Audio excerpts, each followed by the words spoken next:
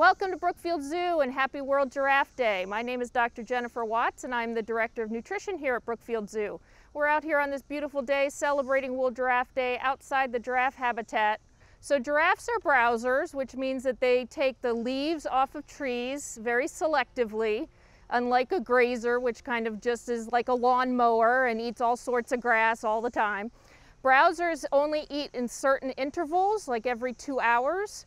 And they ruminate in between because giraffes are ruminants, which means they have the 4-compartment stomach that cows and other ungulates have.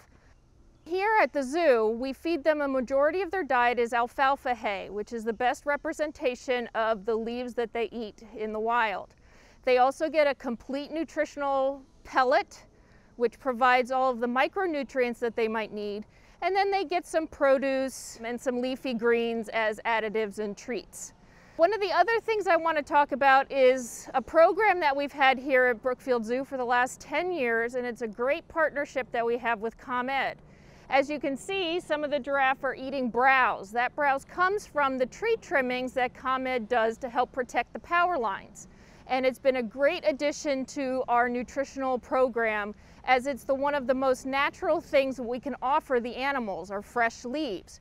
So from about May to October, ComEd comes out here twice a week with a giant truck full of tree trimmings, specifically species that we have already approved and that the animals also approve of. They get the browse out on their exhibit. It helps with both their dental health because they chew on the leaves and the branches. It helps with their gastrointestinal health because it helps keep that good fiber going through their gut. And it also is good for behavior, as it actually allows them to do the natural foraging behavior that they would do in the wild.